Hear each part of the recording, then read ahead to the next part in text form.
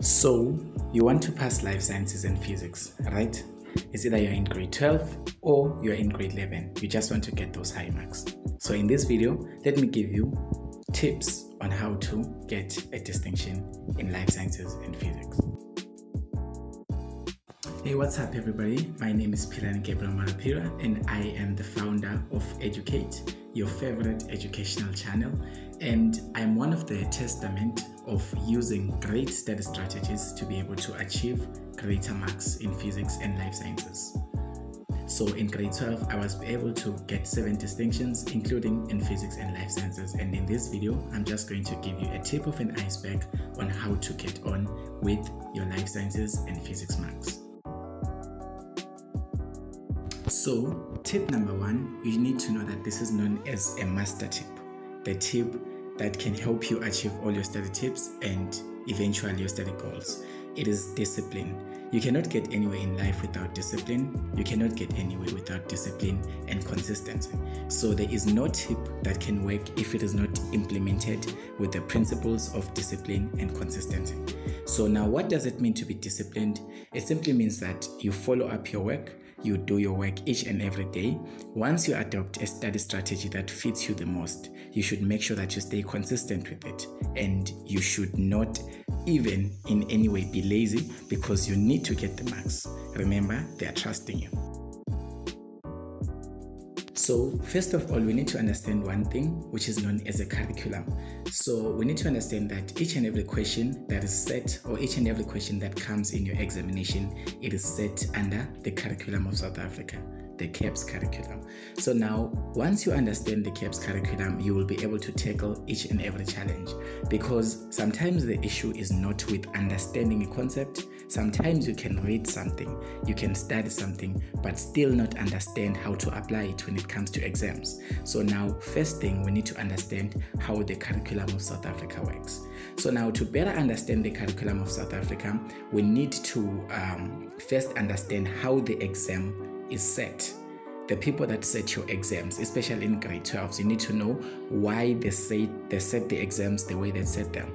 So now the thing is, some other people can study, some other people can use textbooks, big textbooks with a lot of information. But now the thing is, when they are about to write the exam, they sort of like not grasp anything at all after studying and understanding. You can go to that person and ask them, do you understand this? They will tell you that they do understand, and you can see it by the way they explain it. But in the exam, they fail to explain it. Sometimes it is because they do not know how the curriculum works. So now, as a student, what I can just tip you, this video is solely based on how to know what to study, because the textbooks are sort of overwhelming. They've got a lot of information. Some of it you cannot comprehend all of it at once. So now how do you know which information to take, which information to not take? So now the thing is, there is this thing known as an examination guideline. So as a learner who is doing life sciences and physical sciences in both grade 11 and grade 12, you need to have an examination guideline specifically for those subjects. So now, what does an examination guideline give you?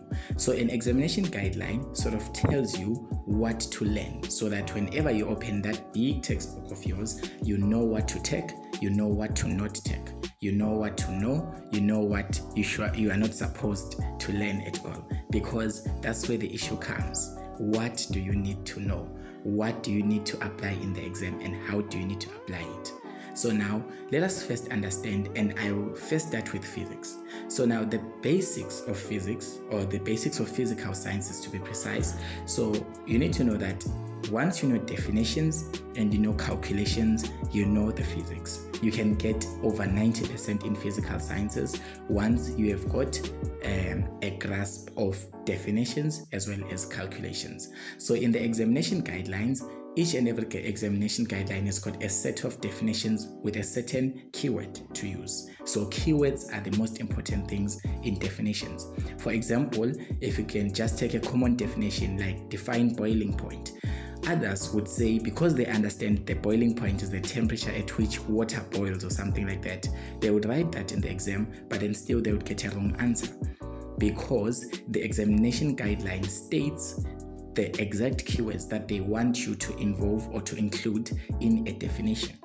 So now once you master definitions, those are your free 2 marks. You can be able to get over 20 marks just from definitions.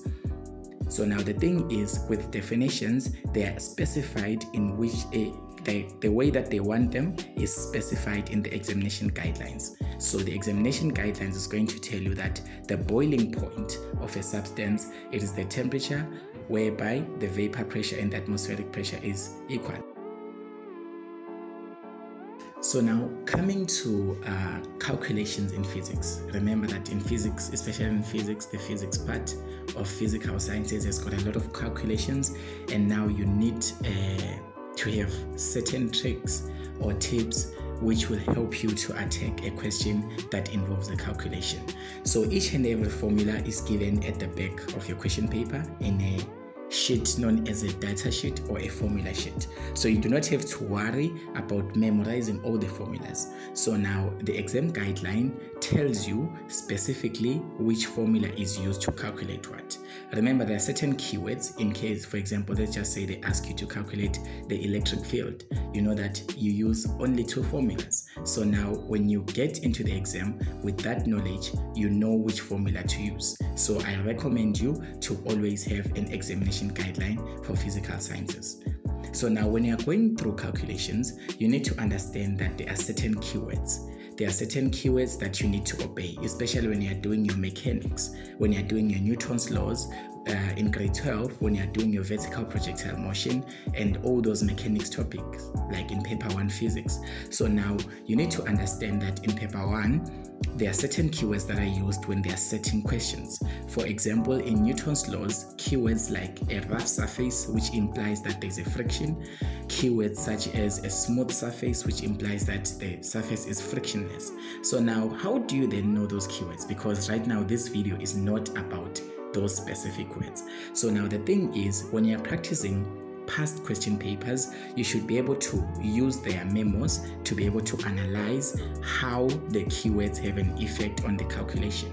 So now when you practice all question papers, you will see that in Newton's laws questions, they always mention if there's friction or not. That's just an example. So now how do you master that? You only do that when you practice the question papers. So now the calculations need you to practice the question papers the most. The definitions, you should use the exam guideline, but the calculations, they need a lot of practice. So now when you are practicing, you should always check out how the calculation was made, which forces were included. And then one more trick which I can just tell you is that when you are drawing free body diagrams, for example, just know that if you are given 4 marks to draw a free body diagram, it means that there are 4 forces involved.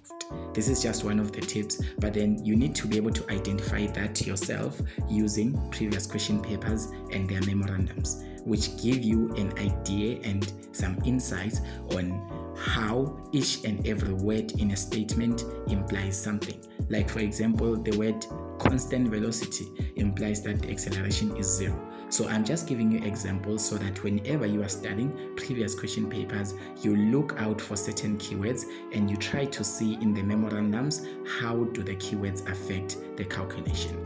Because most of the times, it's not that you do not know how to calculate.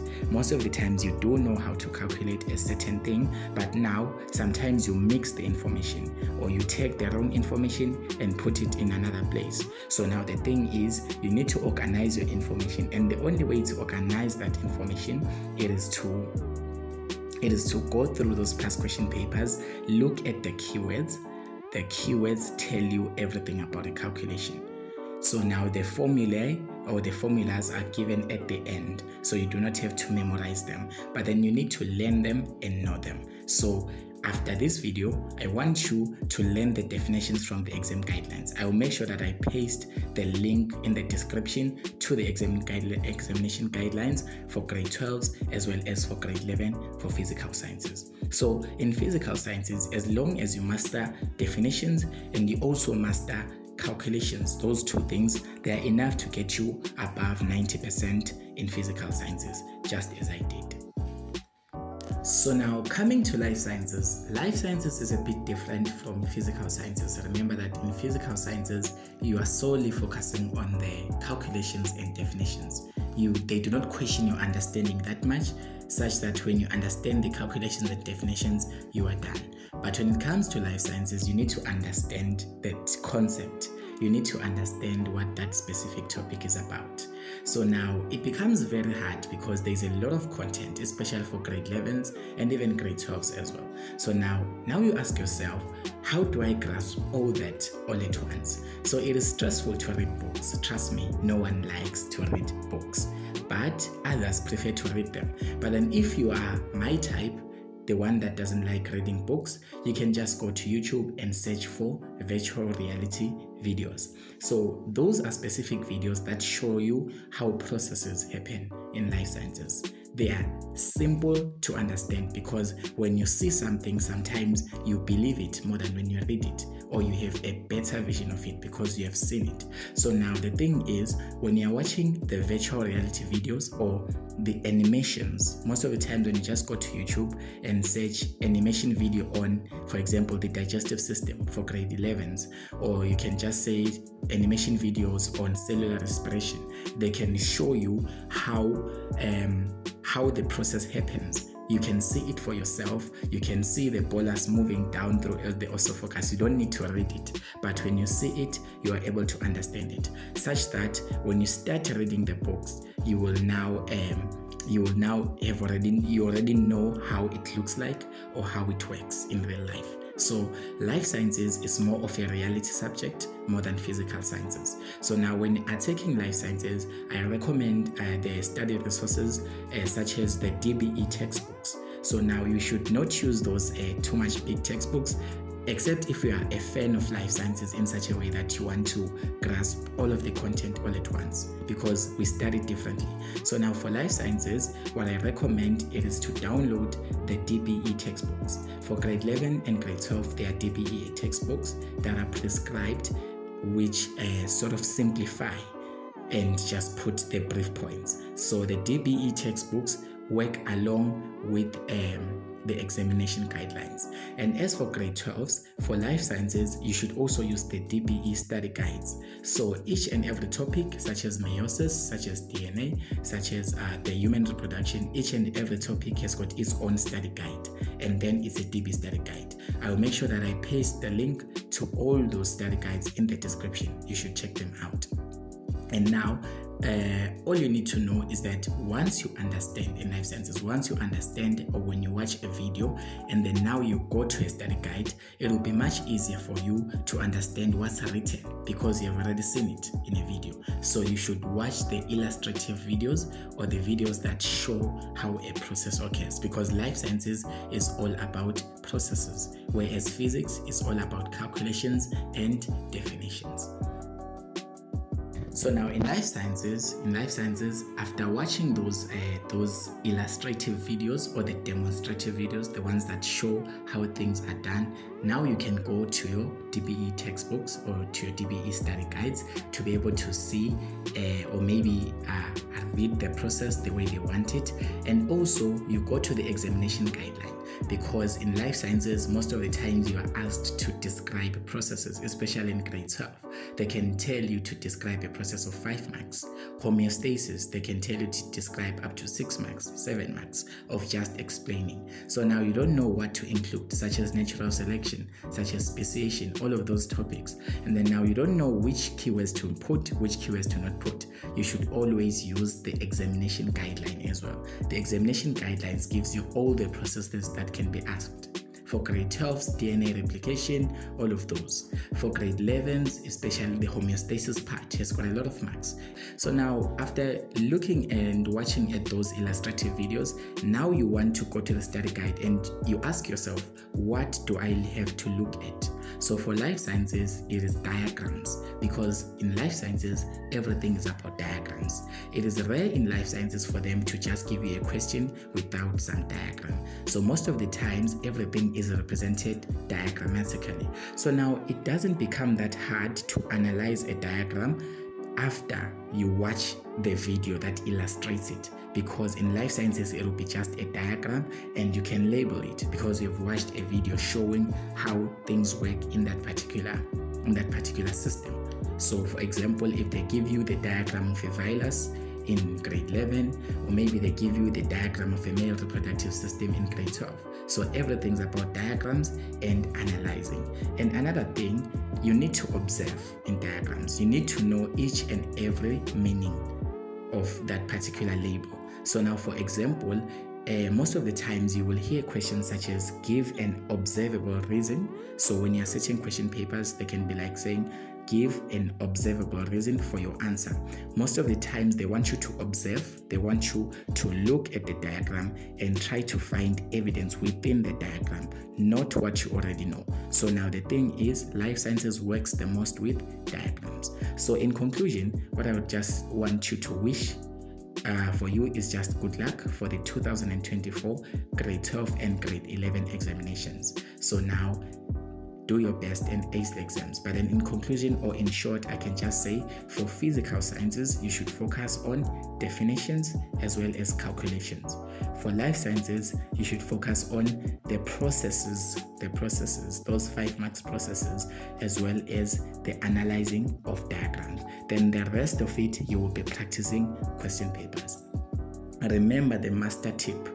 I've said in the beginning that everything works with discipline. You cannot achieve anything without following up on those steps each and every day. No matter how hard it is, you have to push. You don't have a choice, especially when you need to get to university and become something greater in your life. Trust me, I am a testament. Thank you for watching this video. Do not forget to subscribe to this channel. Tell your friends to stay tuned, and I do have those videos to help you learn more and to always learn to understand.